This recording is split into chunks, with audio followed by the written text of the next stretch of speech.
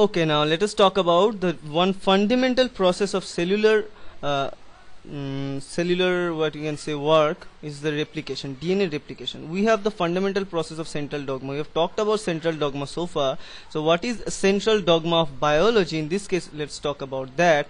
Central dogma of biology suggests us that to carry on the work of a cell, to carry on all those coordination between a cell and cellular organelle, we must produce proteins, because the most of the part of the cell is made up of protein, and whatever we are looking at in unicellular or multicellular organisms like us, most of us are making are made by those proteins. So to produce proteins, we need information to produce it. So the information is highly packed in these DNA molecules, which we call is the big boss of all cellular respiration or cellular processes. Okay, so in this case, to produce that protein, we need this information from those DNAs. How can we go into proteins from a DNA?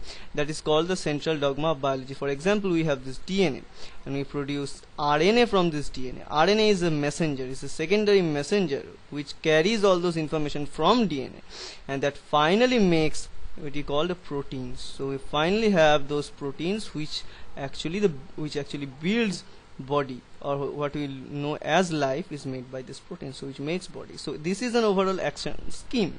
So this is not a linear scheme, as we know, because we can make DNA to RNA, and we can also make RNA to DNA in some viruses, so using another set of different proteins, different enzymes. So we not only produce RNA from DNA and protein from RNA, but also these proteins are needed to produce RNA from DNA, and also proteins are needed to produce proteins. So proteins are actually everything we are looking at in a body, and proteins are helping to do different things in a body. So this is called the central dogma of biology, and to carry on this central dogma of biology, we need to produce more and more amount of DNA, because we need the information. Why we need the information? The answer is, if we want to share our information, if we want to share information from one generation to another generation, if we want to donate the information to our offspring to carry on the same type of proteins, that they can form a life cycle or lifestyle like we do. So that's why we need to produce this DNA from the DNA, and the production of DNA from DNA is called this DNA replication. So this is where the replication comes in. This is called the DNA replication, from DNA to DNA, and it also needs some proteins to do that, and those proteins will be most of the time different enzymes, which helps to do this job, to do this replication of DNA. So replication means simply the duplication of DNA molecule. As we know, the characteristics of DNA molecule, it is a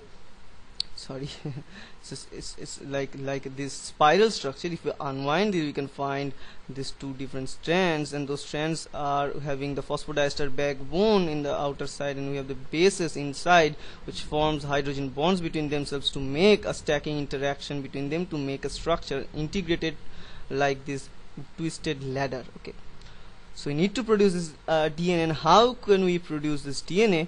Then let's talk about it. So to actually know how this DNA is replicated from one to another two copies, we have several different models for DNA replication scheme. In previous time, in the time of 1920 and 1930s, and in this time, scientists are actually thinking about how DNA could be replicated, and they knew different types of models, and they hypothesized different models for DNA replication. There are these three main or major hypotheses of DNA replication. One is this conservative model. The old strand will remain the same, and a new strand is formed, and the old strand will facilitate the formation of new strand. And in this case, what we have in first generation, we have the 50-50 chance of production of the new strand and the old strand. So what we have in the first generation, remember this, it's a 50-50 chance of having all those things. Okay, so 50-50% chance of having those different types of DNA molecules. So one new, one old. That's why we call the 50-50 in case of conservative scheme. So this is called the conservative model. Why? Because in this model, this previous structure, the parental DNA remains the same, and the new DNA is formed. So it conserves its structure. That's why the conservative model. And next, let's talk about the semi-conservative model. What it means, it is also talk about the conservativeness of DNA, but not the whole DNA. It's about the conservativeness of one DNA strand. That's why it is called semi-conservative. conservative instead of that conservative. So what it means that one of those parental strand act as a template for making another strand, because as we know in this DNA those strands are templates or the complementary of each other. That means one A always binds with one T via 2 hydrogen bonds, and one G binds with C via 3 hydrogen bonds. That's why they are called they are showing this complementarity. And in this case, one old strand or parental strand act as a template for producing another new strand using this complementarity and using different DNTPs or deoxynucleotide ribonucleotide phosphates. Okay, so we need these DNTPs which actually attach together to make this DNA. So in this semi-conservative model, this is, and after this, if the semi-conservative model is right, then what you find in the first generation, you will find 100% a new type of model. So we are not having any parental strand, we are not having any new strand. What we are having a hybrid of strands. So it's a new set of thing. We have a hybrid of strands. So if it is conservative, we will 50-50. We have in this case we have a hybrid strand. So if we can separate these things, if we can separate this old strand and a new strand via some process, we can test our hypothesis. Okay, and that's what the scientists did. In this case, the scientists are Messelson and Stahl. They did an incredibly very basic but good experiment, and they finally make a model for separating this old and new strand. And there was another model, and that's called the dispersive model.